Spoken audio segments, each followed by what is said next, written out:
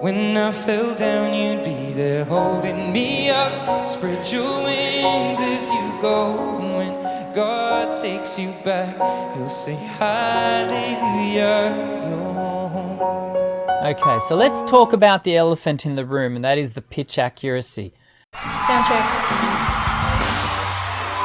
G'day and welcome back to another vocal analysis here at Voice Essentials. My name is Dr. Dan, and today we will be reviewing and analysing the remarkable Ed Sheeran. And this is a singer who I have admired for many, many years, and I know you have as well, purely because of his just amazing ability to stand in arena-sized rooms, you know, in stadiums, by himself with his guitar, his loop pedal, and hold an audience of tens of thousands of people. And he really is a remarkable performer. Today we're going to be reviewing a song that he did for the 2018 Brit Awards.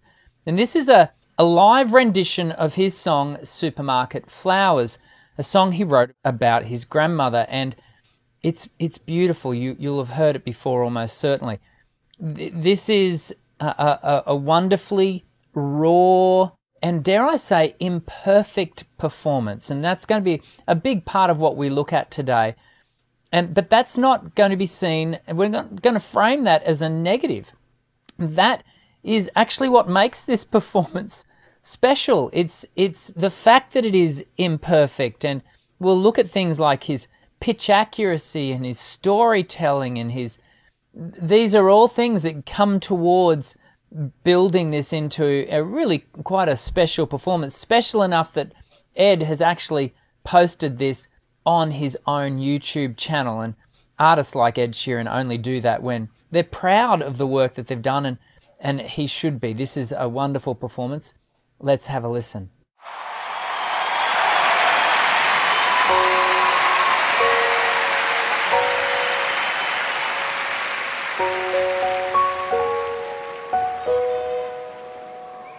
Took the supermarket flowers from the windowsill.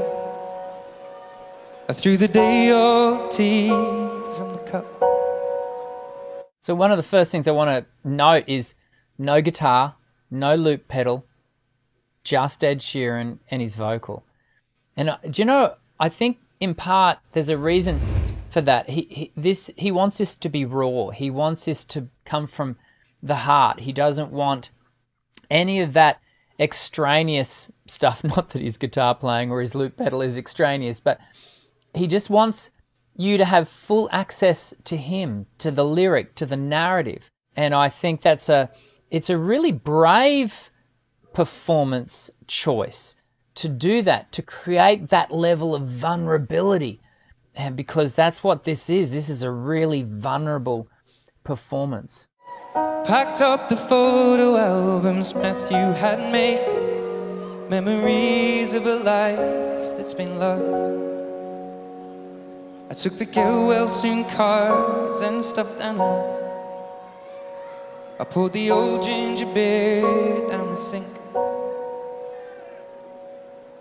Dad always told me, don't you cry when you're down, but Mum, there's a tear every time that I blink.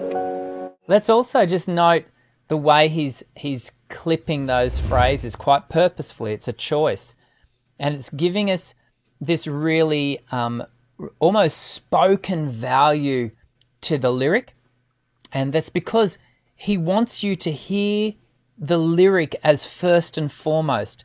This is not about Ed Sheeran's voice. This is not about his dexterity vocally. This is about a story that he's telling about his grandmother, and he's paying this respectful tribute to this person who obviously meant a tremendous amount to him in his life. Oh, I'm in pieces, it's tearing me up, but I know a heart that's broke is a heart that's been loved, so I'll sing hallelujah. You were an angel in the shape of my mom. When I fell down, you'd be there holding me up. Spread your wings as you go. And when takes you back, he'll say hallelujah, you're home. Okay, so let's talk about the elephant in the room, and that is the pitch accuracy. And you could be, I think, make the mistake of seeing this as a negative. And if you've watched enough of my review videos, if you've watched enough of my technical teaching videos, and please subscribe if you get the chance, you would know that I am a zealot about teaching singers to stop being so darn concerned about your pitch accuracy. Why? Because singing has never been about perfect notes. Singing is about communication. It's about the delivery of the narrative. And this is the prime example of that. Human beings are wonderfully imperfect. And if this were pitch perfect, like if Ed was nailing every single note as he goes along with this, I don't think it would be the same performance. I don't think it would be as authentic. I don't think it would be as vulnerable.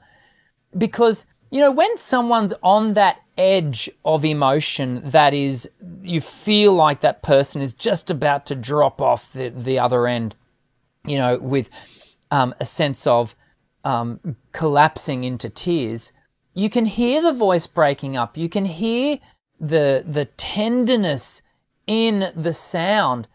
And we're kind of getting that from Ed, right?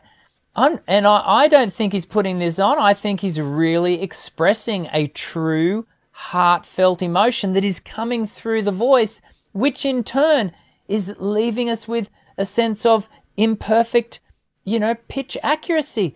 This is a good thing, not a bad thing. You may disagree, and if you do, I'm sure you'll leave your comments below. But I personally think that this wouldn't be the same if it was, you know, perfect with every note.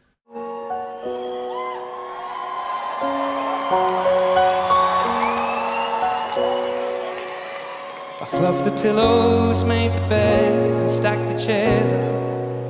Folded your nightgowns neatly in a case. John said he'd drive, then put his hand on my cheek and wiped a tear from the side of my face.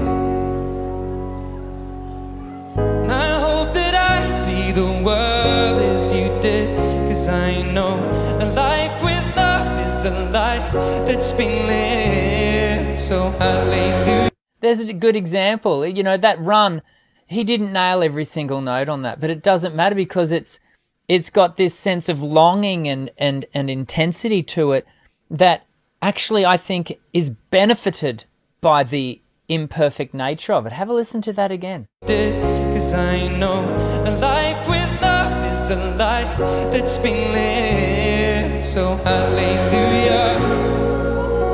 You were an angel in the shape of my mom. When I fell down, you'd be there holding me up. Spread your wings as you go, and when God takes you back, he'll say hallelujah, you're home. It's been beautifully orchestrated, this piece, and these oohs are just hauntingly beautiful. Ed, you know, joining in there.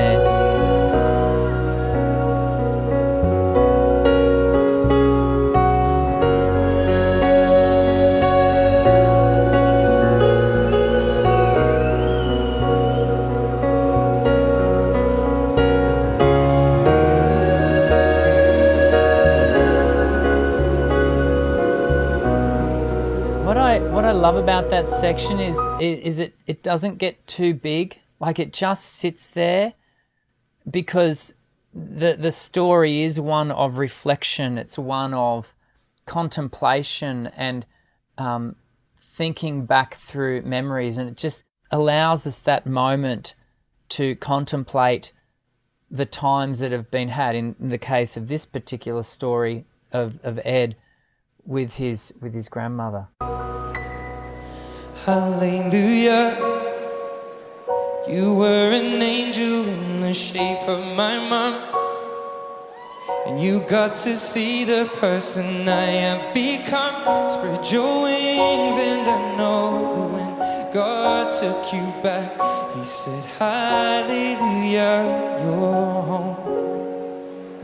You know, that would not have been the same performance if Ed had have played his guitar doing it, which of course he would have, could have, but he definitely shouldn't have, because that stand and deliver of the lyric, that's what that performance is about.